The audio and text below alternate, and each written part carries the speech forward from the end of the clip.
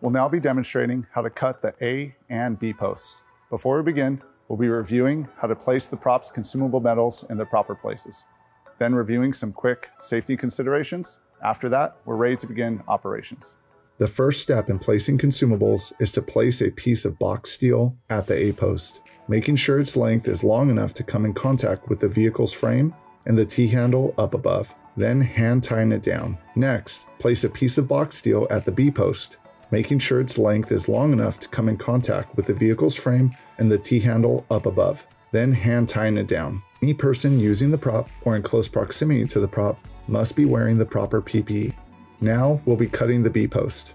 Preferably, we'd like to use a sawzall. This accomplishes two things. One being the sawzall making clean cuts.